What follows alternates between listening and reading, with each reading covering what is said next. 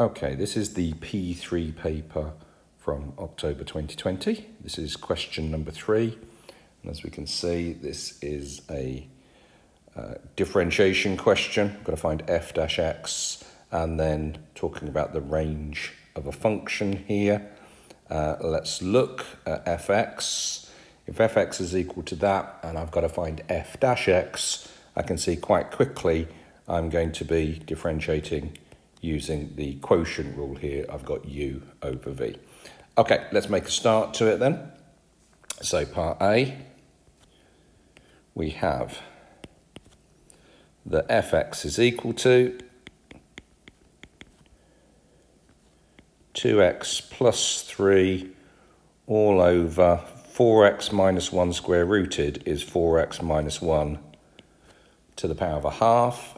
So I'm going to say u is equal to 2x plus 3 and v is going to be equal to 4x minus 1 all to the power of a half. Let's get my du by dx, which is nice and easy, that's 2. Let's get my dv by dx, and so when we're doing this one, something to the power of a half.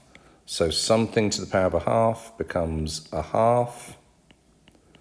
That's something to the minus a half. Treat it as though it is u to the half, and then just differentiate u to the half, becomes half u to the minus a half.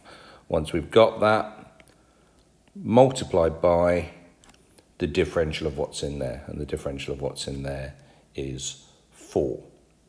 Okay, let's just tidy that up because I know I'm going to be using it in a minute. That's going to be 2. I'll leave it as 4x minus 1 to the minus half, but I know that that's going to cause me some issues later on when we're doing the quotient rule. Okay, let's talk about the quotient rule then. So the quotient rule, various different ways people have of remembering it, first, if, second, and all that sort of stuff. I think about it as being v du by dx minus u dv by dx all over v squared. Quite happy for you to stick with whichever method you've been taught, whichever method you find easiest to do.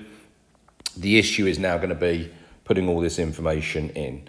So v du by dx is those two, and I'm going to write it sensibly. I'm not going to write v du, I'm actually going to put the 2 first. That's 2 times 4x minus 1 to the half, minus u dv by dx, which is going to be 2x plus 3 times 2 4x minus 1 to the minus half, and then all over v squared is just going to be 4x minus 1 to the half squared. Well, that's going to be nice to tidy up a little bit here. So if I now next line down, again, it's entirely up to you how you want to pursue this. I'm going to call this 2, 4x minus 1 to the half, and then the other bit I'm going to put as a fraction. So that's minus 4x plus 6, these two bits times together. And because it's 4x minus 1 to the minus half, I'm actually going to put that over 4x minus 1 to the half. That's the numerator divided by, now with the magic of my iPad I can just put this down here, over, and then 4x minus 1 to the half squared. Well, that's nice and easy, that tidies up, doesn't it? So that's 4x minus 1. Okay, so now what I'm going to do is I'm basically just going to concentrate on the numerator here, and if I'm doing that, what I can do is if I call that a 1 there, I can then do this times this times this, all over this times this. So that's what I'm going to do next. So I'm going to get 2, 4x minus 1 to the half times 4x minus 1 to the half is 4x minus 1. They do that sort of thing, so that works out to be relatively neat.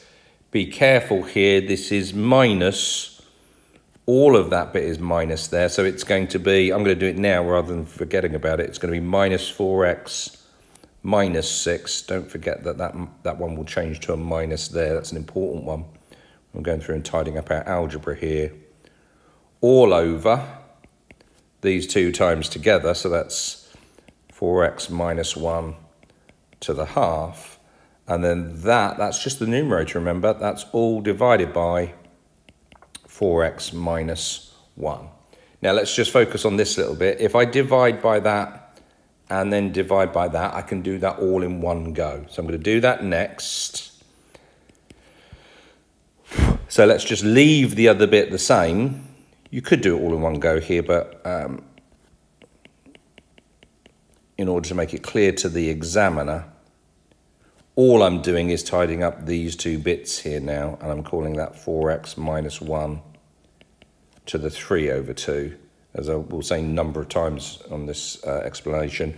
You can go through this at your own pace. You can do it in a slightly different way. As long as you end up with the same answer as me, it doesn't really matter how you get there. I'm going to multiply out that bracket then, so that's 8x minus 2 minus 4x minus 6 all over 4x minus 1 to the 3 over 2. And you start to feel relatively confident here that when we're getting that, this is all tidying up to something relatively neat here.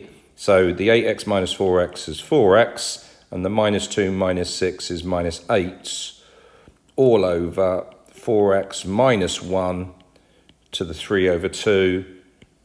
And now at least I've got that in its simplest form. If it hadn't said in its simplest form, I'd have pretty much stopped about there and then started trying to stick values in depending on what the second part of the question was asking. But here it did say in its simplest form, so I'm relatively experienced enough to know I've got to keep going down to, at that point there, I know I've finished at least when we're actually going through and doing that part. Right, okay, a lot of algebra there, but that's fair enough. It's a P3 exam.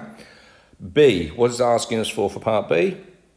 Can we find the range of the function? Yeah, so just remember when they're asking you for the range of a function, a lot of the time they're asking you to look at the sketch, or if you didn't have a sketch, to try and sketch it out first of all, because the range of this function are those y values there. From the biggest y value, we can see that goes off to infinity, so I'm not worried about that, to that point there, which really means I now understand what they're asking. When they're saying find the range, they're really saying, can I find the minimum point? And then the range the y values will be from whatever this value is here upwards. Okay, let's explain it to you. Let's explain it to the examiner. So if we go back here, just say we need to find the minimum point. And then that, of course, fits in. We need to find the minimum point. That fits in with the first part that I've just done, the idea about finding f dash x here, because for the minimum point, f dash x is equal to 0, which means 4x minus 8 all over 4x minus 1 to the 3 over 2 equals 0. And again, this is another standard technique that they'll do. This is horrible and complicated and would be difficult to solve as any sort of equation. But when I'm getting a fraction equals 0, the bottom part can't be 0. I don't need to worry about that part there. This now simplifies down to 4x minus 8 equals 0, which gives me x equals 2. And of course, that makes sense going back and looking at the graph that there's only ever going to be one minimum point here. So that all makes sense as we're going through. I don't want the x, I want the y value, because that's going to give me my range. So if I want the y value, what I've got to do is find f2, so 2 lots of 2 plus 3 all over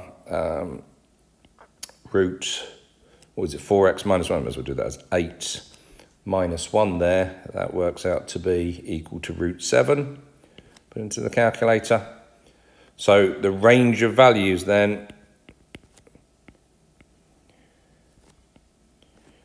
so range of fx, if you're going to say it properly, it's the set of real numbers, and fx has to be greater than or equal to root 7. Just going back and looking at that, okay? minimum value there. The y value is root 7. So the range of values is all those values there. They're all real and obviously up to infinity. So we just say greater than root 7, greater than or equal to root 7. Hopefully, sorry, that should be greater than or equal to root 7. Hopefully that all makes sense.